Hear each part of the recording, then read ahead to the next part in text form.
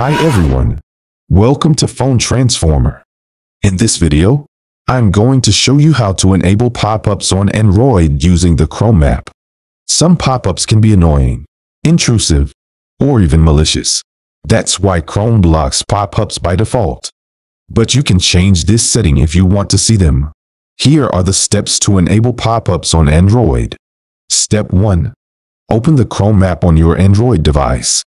You can find it on your home screen or in your app drawer. Step 2. Tap on the three dots icon at the top right corner of the screen.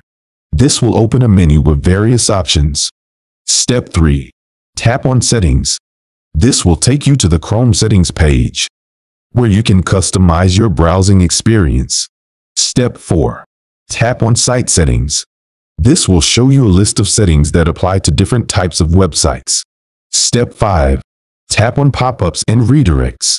This will show you the current status of pop-up blocking. If it says blocked, that means Chrome is preventing pop-ups from appearing. Step 6. To enable pop-ups, tap on the toggle switch next to blocked. It will turn blue and say allowed. This means Chrome will allow pop-ups from all websites. That's it. You have successfully enabled pop-ups on Android using the Chrome app. Now you can enjoy the full web experience without missing any pop-ups. I hope you found this video helpful. Thanks for watching and see you in the next video. Bye.